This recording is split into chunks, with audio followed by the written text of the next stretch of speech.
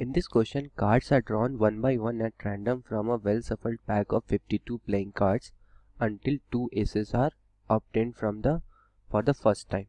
The probability that 18 draws are obtained for this is okay. मतलब कह रहा है कि 18 ड्रॉ में मुझे दो एस कार्ड मिले। इसका मतलब जो 18th ड्रॉ पे जो ये गेम चल रहा है ये खत्म हो जाए, ठीक है। तो मुझे 18th ड्रॉ पे एस कार्ड मिलना चाहिए, तभी गेम खत्म होगा 18 ड्रॉज में, ठीक है। तो 18th card is second draw, ठीक है। इस सेकंड एस, जो सेकंड एस मिल रहा है वो 18th कार्ड पे मिल रहा है, ठीक है। इसका मतलब कि स्टार्टिंग 7 ड्रॉ में, स्टार्टिंग 17 ड्रॉज में I should get exactly 1 card, ठीक है। तभी 18 ड्रॉ में मुझे सेकंड एस मिलेगा। I should get exactly 1 S, okay. जो 17 ड्रॉज है स्टार्टिंग के, उसमें मुझे एग्जैक्टली 1 एस चाहिए। देखो अब कार्ड्स पे मेरे पास एस कितना है, 4 एस होता है, ठीक है। एस के कार्ड्स 4 होते हैं, ठीक है। तो मैं क्या करूँगा, मैं एक कार्ड 17 ड्रॉज में से मुझे एक कार्ड एस का चाहिए, तो उसे मैं 4C1 वेज में चूज कर सकता हूँ, ठीक है। और बाकी देखो, बाकी मैं 48 कार्ड्स में, क्योंकि एस कार्ड तो मैंने 4 चूज कर लिए, 4 में से मुझे एक ही चूज करना है, बाकी सारे एस कार्ड्स नहीं होने चाहिए, ठीक है। इसका मतलब मैं बाकी जो 16 कार्ड्स है, ठीक है, वो मैं 48 कार्ड्स में से चूज करूंगा। क्यों?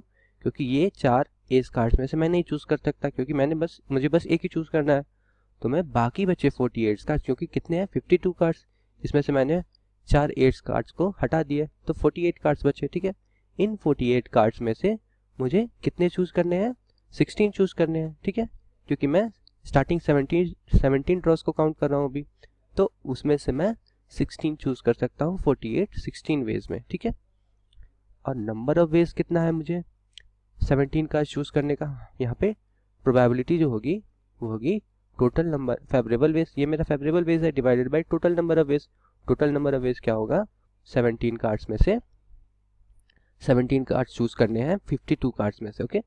तो 52C17, ठीक है, इनटू, अब ये भी तो है कि जो 18th कार्ड है वो सेकंड एस होना चाहिए, इसकी क्या प्रोबेबिलिटी है ये हम देखते हैं, ठीक है।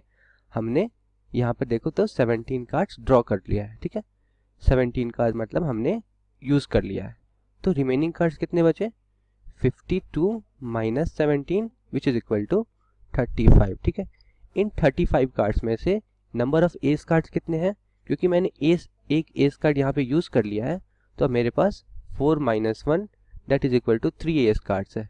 मेरे पास रिमेनिंग एस कार्ड्स 3 है और total number of cards remaining कितने हैं 35। तो उसमें से एस कार्ड निकल जाए 18 ड्रॉ पे, इसकी क्या प्रोबेबिलिटी है, फेवरेबल केस है 3 divided by number of S cards कितने हैं, नंबर ऑफ कार्ड्स कितने हैं 35, तो 3/35 ये मेरी रिक्वायर्ड प्रोबेबिलिटी हो जाएगी, which is equal to 4 into 48 C16 by 52 C17 into 3/35। अगर हम NCR को एज्यूम कर लें, NCR क्या होता है, n factorial into r factorial into n minus r factorial, ठीक है। तो इस वाले इक्वेशन से अगर हम 48 C16 और 52 C17 को कन्वर्ट कर ले तो मुझे क्या मिलेगा, यहाँ पर 561/1915925.